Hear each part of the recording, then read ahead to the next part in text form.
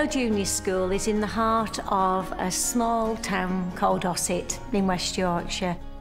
It's a close-knit community of families who are working class, professional. It's a community that pull together. There's a lot of energy in the school. I think that's generated with the creativity that permeates every single corner of every single classroom. Lauren, go on. It's having a staff who have a very creative outlook on life.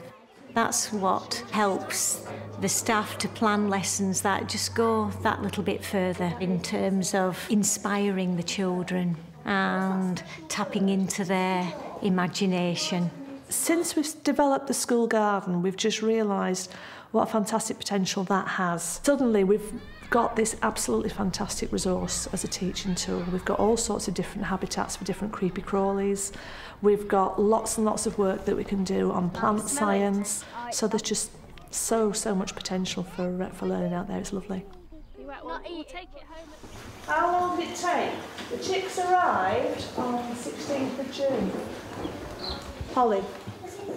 It was 3 weeks, yeah. Morning, Mrs. Twiddy. Morning, Sandy. I've got this from Mrs. Rispin. She said, would you open it straight away? There's a note here, and look who it's from. Why would the police be contacting our school? And there's another letter as well. I'll just look at this one first. Dear Mrs. Twiddy and 3JT, I hope you don't mind the action I have taken, but I was very concerned by what I saw when I visited the garden yesterday. Today is going to kick off a practical investigation into what mini beasts do. So the context will be that there has been certain kinds of vandalism going on in the school garden, and they need to find out who the culprits are. So just sort of giving them that sort of real context should spark their imagination. Yes, you have to get the basics right. They have to know how to add up, spell, read, write, but once they can do them and you can find a real context to put those skills in, it just makes the learning so much more meaningful.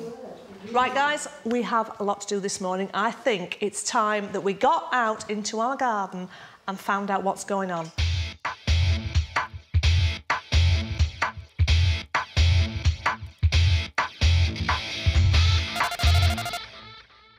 Action. We had an emergency call that Southdale Junior School garden was being vandalised. When I arrived at the scene, it was total devastation. We've got some of the scene of crime photographs that the police have left us behind, yeah? What do we need to do to find out who committed these crimes, Maddie?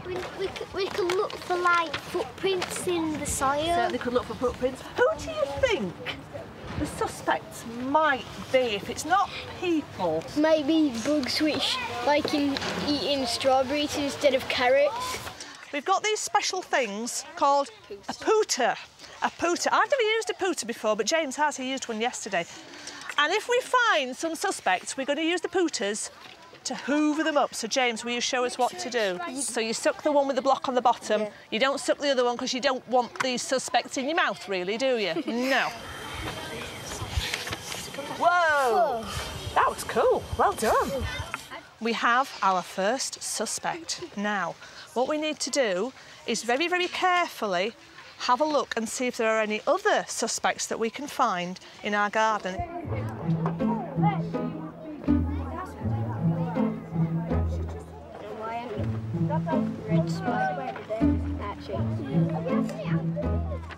Well, you suck through this and you put that over the book, because I've got one there. Oh my god, that is gross. I'm looking at plants.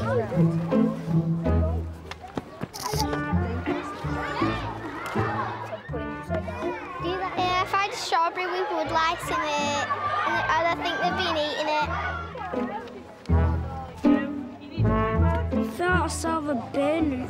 We're very near to catching the crime. If we find the crime, then criminal, then we may be able to do our cafe, and that will be good. This leaf has got lots of goo on. Someone or something has been wrecking our garden. Look, holes in our rhubarb. What a lovely leaf that would be without holes. And there's an ant. were making food from the garden and they've nearly all gone anyway, so it may be that we have to cancel the cafe. You have been doing some research, haven't you? What did you do? We were looking. We picked some leaves that looked weird. What looked weird about them? They were all gooey and stuff like that. Some of them were moving. So you knew there was something on the leaf? Yeah. Oh, did you find out what the something was? Yeah, there was aphids and there was a caterpillar. How do you know? Where did you find out that they were aphids? We had a look on the VLE and we saw a picture of them. Did you do the pest identifier on the VLE? Yeah. And was that what told you it was an aphid? Yeah. We've got lots and lots of suspects here.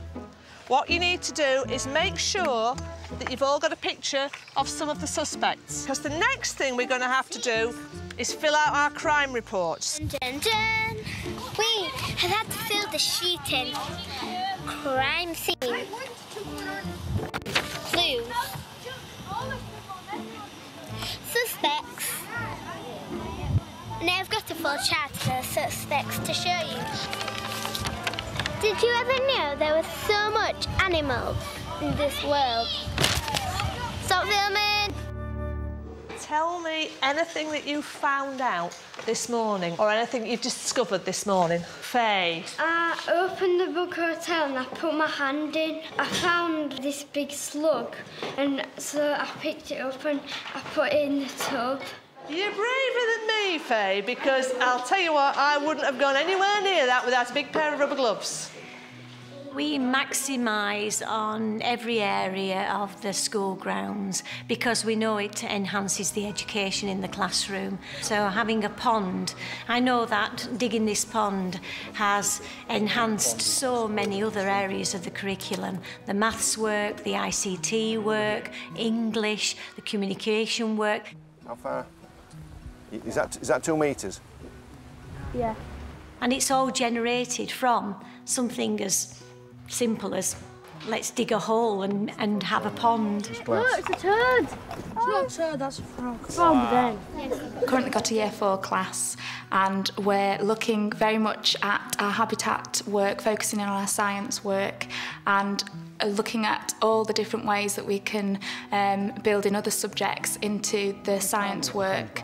So the children have very much put their own emphasis on the way that they want to direct their own learning. We've focused our science on frogs, and that stemmed from children bringing in frogs into the classroom. Yesterday morning, when some of you were busy digging away at the pond, I've received a letter. Now it's headed with Save the Frog campaign. Dear 4RS, we are writing to you because we're aware that your class is digging a pond in your playground and we would like your help in our Save the Frog campaign. Today we're going to use the research and everything that they've been learning and put that into either drawing posters, doing a report themselves, writing a report and using the video camera, filming and interviewing each other. We do like to give the children skills where they can bring in all the different areas of the curriculum. Fantastic, well done, Dad. Hello, this is Jacob Scott reporting from Southdale Junior School in Ossett. Now we go to Rosie. Tell us a fact. Well, frogs eat slugs and slugs wreck people's gardens if they're growing plants. So we need to save the frogs so they eat the slugs. That was good from Rosie. Now we go to William Bub. Can you tell us a fact, please? By not putting pesticide on the farms and where they live. That was very good facts and way to save frogs from 2 pupils. Over and out. Are we all happy with what we are doing with the newspaper article? Yes, about how we've got to be persuasive. Frogs are dying out. We need to save them. Farms are spraying pesticides all over the crops to get rid of the insects, animals that are eating their crops. We need frogs because they are important in medical research and the world will be covered in flies. There are 5,576 different types of frogs.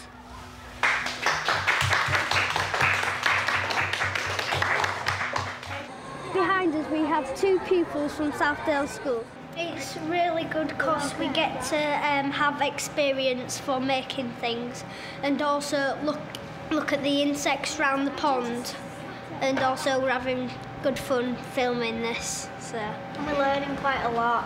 When you're reading books, you just get bored of it sometimes. But then when the first time you're going out and actually doing it, it's a lot more better to do. I think being outside just teaches a lot, because when we're young we don't think much of it and we just think it's just another area of space.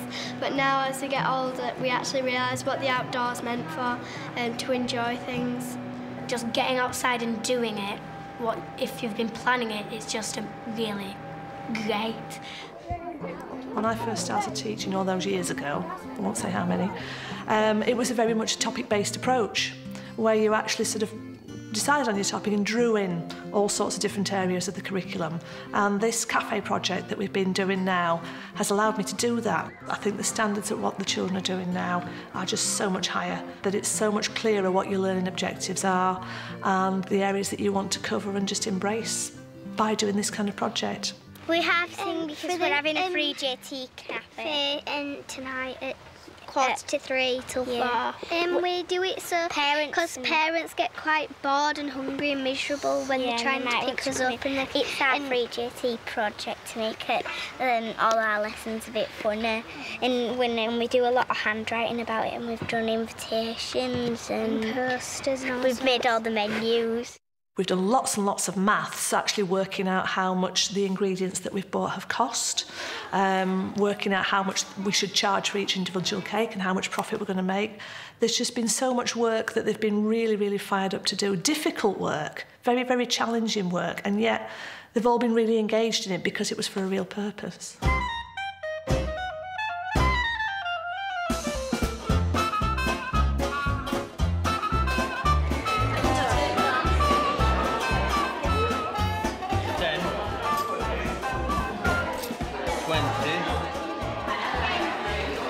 How much is it then, please? Butterfly bun, please. She said keep the change. 20 pence, please. I think it's a brilliant cafe and they'll definitely come again. Everybody's enjoying the scones and the butterfly buns, because somebody asked me if they could have 3 of them. The children love to cook. I actually come in and help with the cooking on a Tuesday, and just to see how excited and interested and inspired the children are by learning how to cook, it's just really nice to see that they're learning other skills too. They've done so much hard work. Absolutely brilliant. Haven't you guys? So proud of you. I really, really am. The more dynamic and the more creative the curriculum is, the more they're going to get out of it. Because I always say that happy children make progress.